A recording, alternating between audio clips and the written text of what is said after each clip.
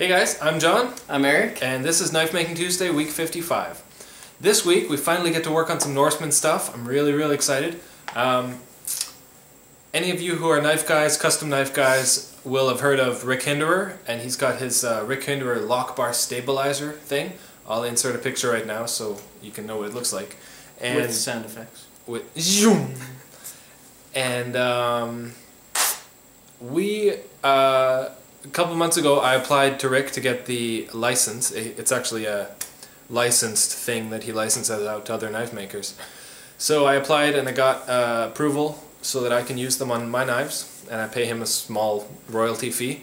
And it's a really genius system, and I've tried to come up with my own alternative to it, and I've got a couple great ideas, but they've got their drawbacks, whereas Rick's is better because of these things. I really like the fact that it's removable, so that if you need to bend the lock bar, you know, the opposite direction, you actually can. Mm-hmm.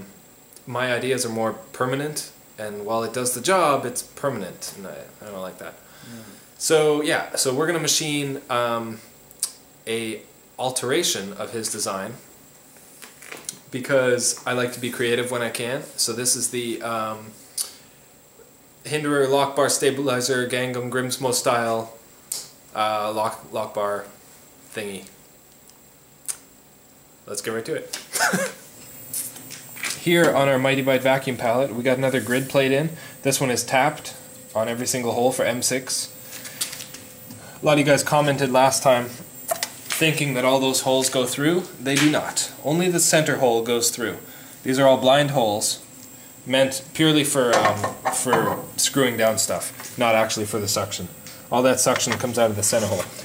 Anyway, we are just using this as a clamping surface. Notice how we have a piece of junky titanium here clamped in at 3 places, and the center hole in the vacuum fixture is plugged, so it does suck down. And I really like the grid plate with all the screw holes, because then we can clamp this thing in any position. And the parts we're making are 3/8 diameter. They're really tiny, so we can clamp it anywhere and just choose a spot here and say, okay, we'll make one there. And then we'll choose another spot and make one here, make one here. We could even probably get a few in here. We can really make use of this piece of garbage, basically. And, you know, use it up so we don't have to use a whole big, pretty sheet of titanium that I can use for handles and stuff. So, we got the coat all ready to go. And all the tools are zeroed in the awesome, crazy, wicked, amazing Tormach ATC. So hopefully this is kind of where you go, cross your fingers, see if it's going to work. It should work. I have pretty good faith in this code.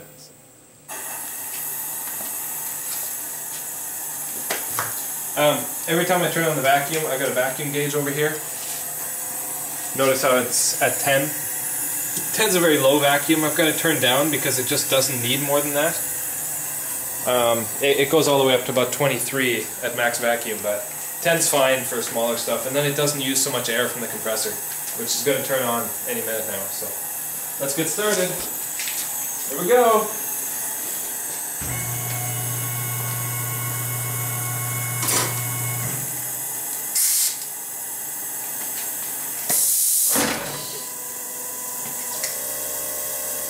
We just turned the machine on, so this has to home itself.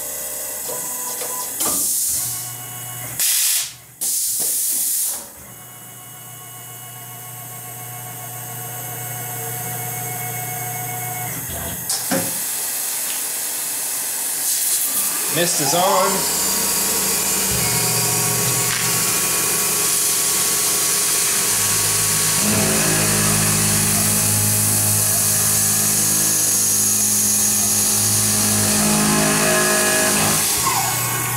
Okay.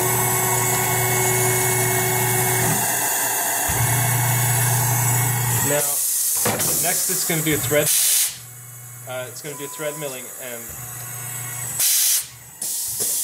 thread milling kind of terrifies me because these are very expensive and very fragile.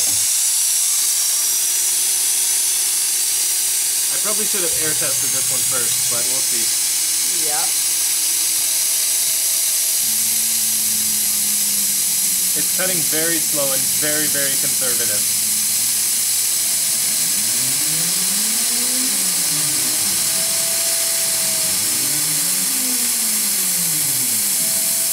Yeah, these are very, very conservative settings just because I've broken too many of these, and they're about $55 each. I'm scared just watching them. Yeah.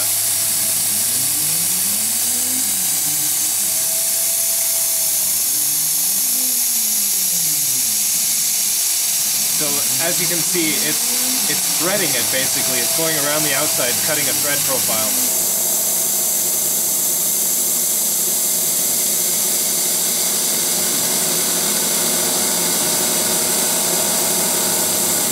Really cool to watch it. Oh, I broke. What?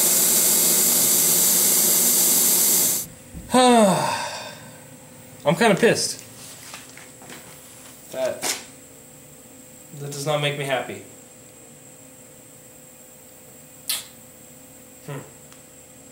I was cutting extraordinarily gingerly. Hey. Yeah. Huh. Maybe I was going too light, and it was like rubbing or something. Mm-hmm. You machinists out there might have a tip for me, something you saw. Darn. That's the last endmill I had, Threadmill. I was hoping that would last me for a little while. I need to go buy like 6 more. So, crap. Well, that kind of ruins the rest of this project. So you can see right there on the left-hand side of this stub, it's hard to focus on it properly, but there's kind of a goober. A section of balled up metal, and that's most likely where it broke. So we're wondering if this thing needs more lubrication while thread milling. I just had an air blast, not even the coolant turned on, which is probably foolish of me. Yeah, either lubrication or flood coolant, I don't know. I don't know. But that little balled up goober part is most likely what caused it to break. Now, why did that happen in the first place? We got to figure it out. So, that pretty much ruins the rest of my video. That being the second operation in a string of about 8 operations on that part. I'm stuck until I get more thread mills, and that'll be a few days at least. So in a couple days I might send you down to Lakeshore and get some more. Yeah. In other news, a couple days ago I tried to get my new oven wired up. I had to change the wiring to fit some of the plugs that I have, and I think I screwed something up inside because something's not working right. It's not tripping the relays inside properly, so I'm going to have to call Even Heat and try to figure that out. But which means my oven doesn't work and I can't heat treat all the Tor blades because that sucks. And then so yesterday I drove up to the city of Toronto, and there's a big industrial heat treating place there that does knife blades too. So I dropped them all off there, and they'll be done tomorrow for a very affordable price. So yay! Yay! So I mean, that'll be awesome. Yeah. And we'll have those back tomorrow, and then we can clean them up and hard mill them. Hard mill them, and then sharpen them. Sharpen. You'll be busy the next week. Yay! Yeah. So yeah, I'm bummed. I had a whole rest of this video planned out. Stay tuned next week. Well, so by the end of the week, all the tours will be done, and then after that, it's all Norseman all the time, which will be fun. Past few nights, I've stayed up on my computer. I'm kind of redesigning the Norseman a little bit, just little tweaks and manufacturing, you know, tricks that I want to try. A lot of thread milling, and I got to figure this out. I've been able to thread mill G10 before, but I've never successfully thread milled a metal. So I got to figure this out. I'm going to start calling around tomorrow and talk to people who've done this before. If anybody has thread milled before successfully with tiny stuff, please send me an email or a comment or whatever. Speeds and feeds for that were 2,000 RPM, 2 inches per minute, and it was stepping in about 4 separate times. I was just trying to be uber conservative, maybe too conservative. So I don't know. Got any jokes? No. I thought I had one yesterday, but But it was just gas.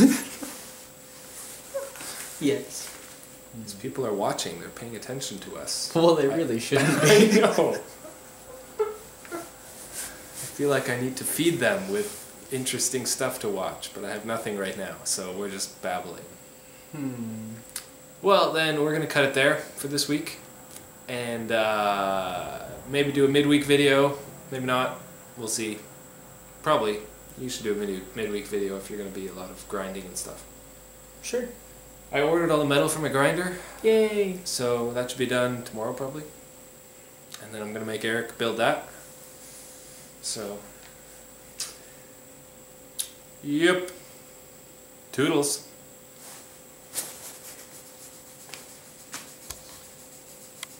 Apologies for the lame video.